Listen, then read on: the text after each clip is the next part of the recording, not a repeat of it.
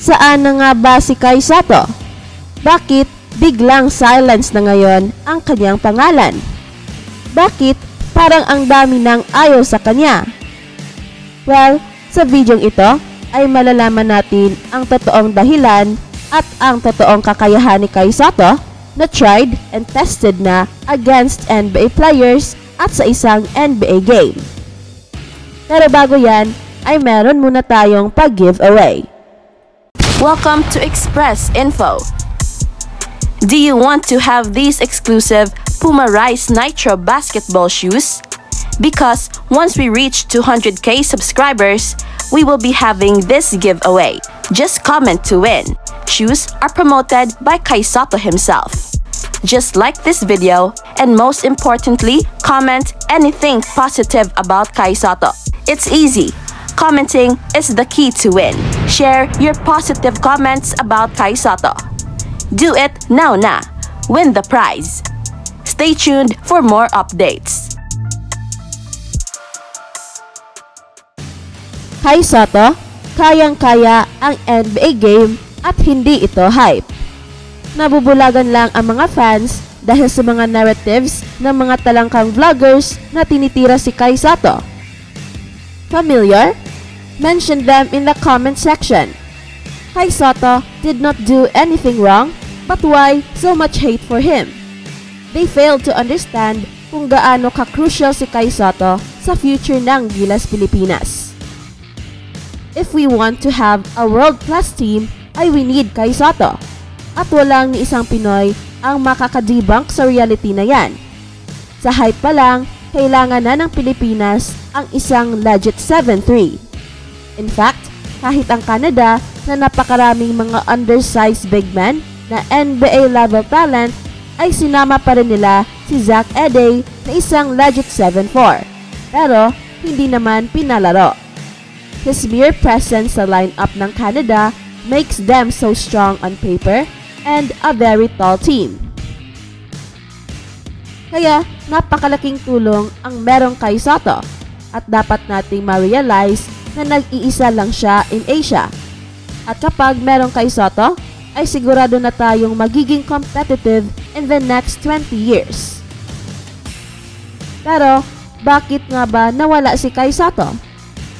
I mean, bakit bumabagal ang development ni Kai Sotto this year? Na supposedly, ito ang big news niya dahil dito sa Pilipinas ang FIBA World Cup. Well, lingid sa kaalaman ng iba, injured na si Kai Sotto when he was still playing in Japan. Yan ang kanyang revelation sa isa sa kanyang interviews at bumigay na talaga sa NBA Summer League. Since then, ay 5 buwan nang injured si Kai Sotto. Kaya, natural, mawawala talaga siya kahit na nakapaglaro siya sa World Cup. But, as it turned out, he was playing in pain sa World Cup. Meanwhile, Jason Tatum reaches 10,000 point milestone as Celtics stay perfect. Tatum is the youngest Celtic to reach scoring plateau, habang ang Celtics ay nananatiling walang talo. Si Jason Tatum, ang forward ng Boston Celtics, ay nakapagtala ng kanyang ika-10,000 points sa kanyang karera sa second quarter ng laro nitong linggo. Sa kanilang panalo laban ng Brooklyn Nets sa score na 124-114. Nagtapos ang 25 years old na si Tatum ng 32 points and 11 rebounds, habang siya ay naging pinakabatang manlalaro sa kasaysayan ng koponan na nakapagtala ng 10,000 points. Ang dating record holder ay si Antoine Walker na 26 years old noong nakuha niya ito. Umangat ang Celtics sa 5-0 para sa season ngayon. Sa 5 minutes and 5 seconds na lang ang natitira sa quarter, pumasok si Tatum sa loob ng lane, humarap at nag-convert ng isang layup habang nakakuha ng foul mula kay Brooklyn guard na si Cam Thomas. Pagkatapos, naipasok ni Thomas ang free throw para magbigay ng 52-48 na lamang sa Boston. Si Tatum, who was picked at number 3 noong 2017, ay may average na 29.8 points bawat laro sa season na ito. And the Nets fell to 3-3. Si Jason Tatum ay gumawa ng kasaysayan habang nananatiling walang talo ang Celtics. Ang Boston Celtics ang koponan sa NBA na nananatiling wala pang talo. Magandang laban ang ipinakita ng Brooklyn Nets nitong Sunday sa Barclays Center. Pero hindi nila kayang makipagsabayan sa mataas na lakas ng Boston Celtics na nagwagi ng 124-114 para umangat sa 5-0 win-loss record. Pinangunahan ng mga starters ng Boston ang laro sa pamamagitan ng pagkuha ng kabuuang 103 points.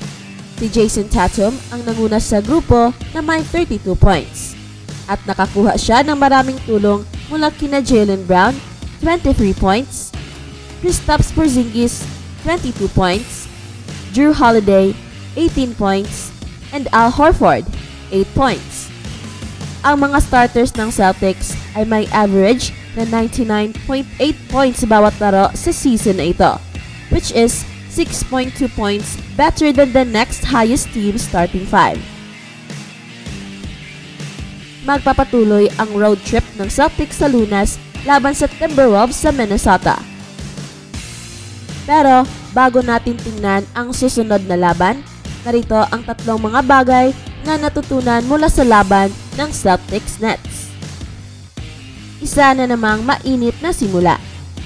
Maraming koponan ang kailangang maglaan ng ilang minuto o kahit isang buong quarter para makapasok sa laro at magkaroon ng rhythm. Pero hindi ang Celtics. Sila ay naglabas ng malalakas na tira sa simula pa lang sa opening tip. Nagtala ang Celtics ng 34 points sa unang quarter and 36 sa ikalawang quarter. Ang tres ni Tatum sa buzzer ay nagtapos ng 12-4 run at nagbigay sa kanilang koponan ng 70-58 na lamang sa halftime. Meron siyang pinakamataas na 21 points sa first half. Nagtala na ang Celtics ng 70 points or more sa first half sa tatlong sunod-sunod nitong laro. Ang Celtics ay may average na 66.6 points bawat laro sa first half na nangunguna sa liga. Sa 5 laro nila, sila ay nag-allow lamang ng 246 points sa first half para sa pinakamataas na plus 69 point differential sa liga. Nasa ikalawang pwesto din ang Boston sa field goal percentage sa first half, 51.8 points, at nasa ikatlong pwesto sa 3-point percentage sa first half, 43.5 points. Noong nakaraang season, may mga pagkakataon na labis ang kabagalan sa simula ng Celtics. Pero wala silang ganong problema sa season ngayon. That's it for now, guys. Pero bago kami magtatapos, ay huwag kalimutan na huwag magpahuli sa mga pinakabago mga kwento at balita ng kasiyahan at tagumpay. Bahala na ang mga marites dyan. Basta kami ay handang maghatid ng tunay na inspirasyon sa mundo ng sports.